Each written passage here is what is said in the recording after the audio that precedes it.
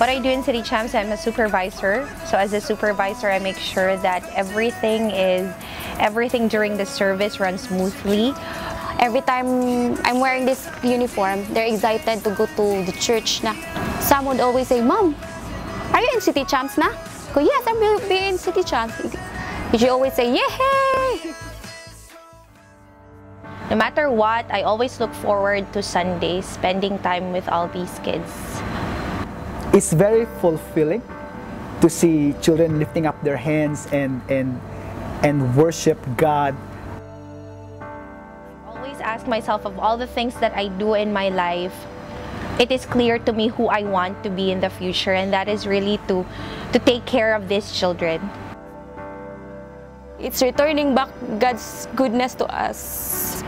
That's why I joined CITICHAMPS. We may not have everything, but I'm blessed with my 2 kids who are doing good in their, aside from their class,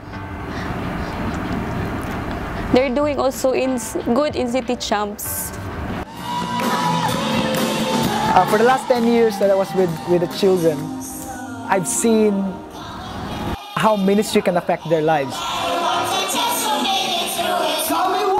We want to develop these children to become better than who they are right now. We want to help them seek the Lord. We want to bring them into the knowledge of Christ.